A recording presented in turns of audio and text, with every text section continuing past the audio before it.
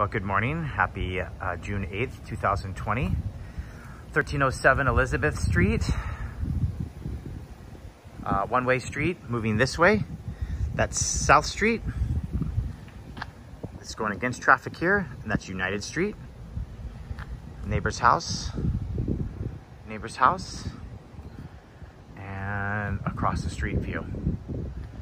I parked my car there just to show how big of a car you can park in this driveway. Here is the front gate.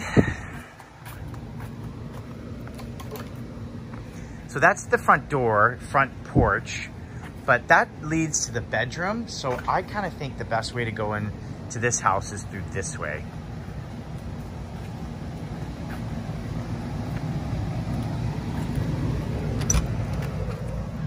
Ooh, look at those floors. Look at that kitchen. It smells nice in here. I wish I had a smelling option for you. It smells nice and clean.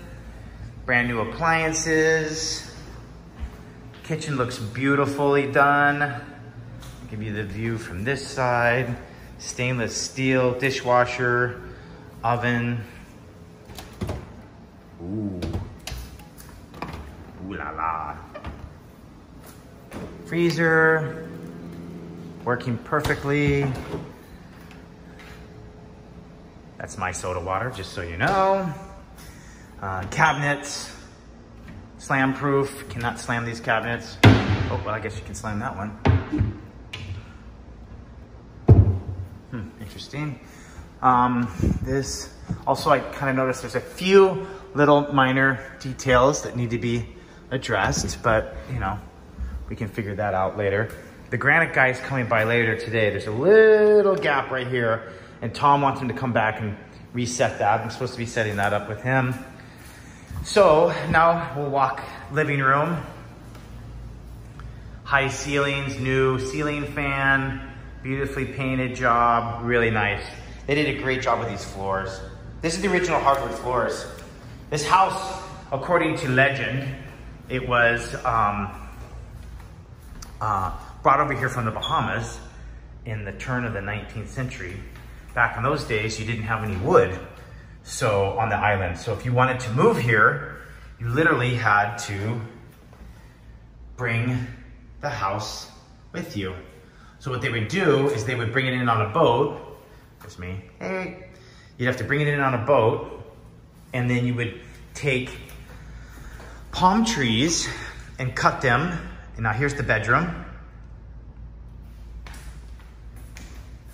Closets.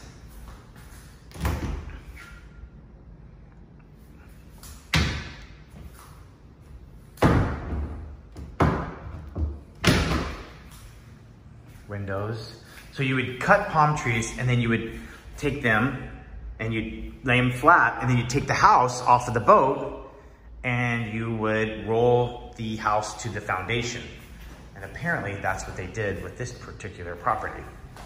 So now we'll walk through the entire house and go out to the backyard side area.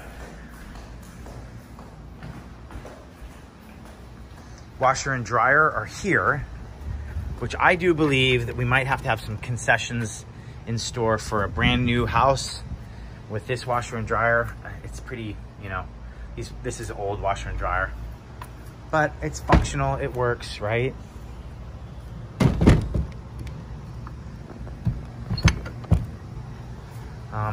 Backyard. Here it's pretty big. I'll stand over here too. So then that goes back out to the front door there. So here's the whole backyard.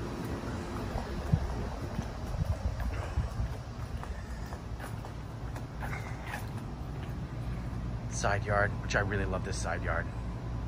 And then this leads out back up to the front yard. So it's completely fenced in. So if you do have puppies or whatever, you can have them all fenced in. And this leads back out to the front yard.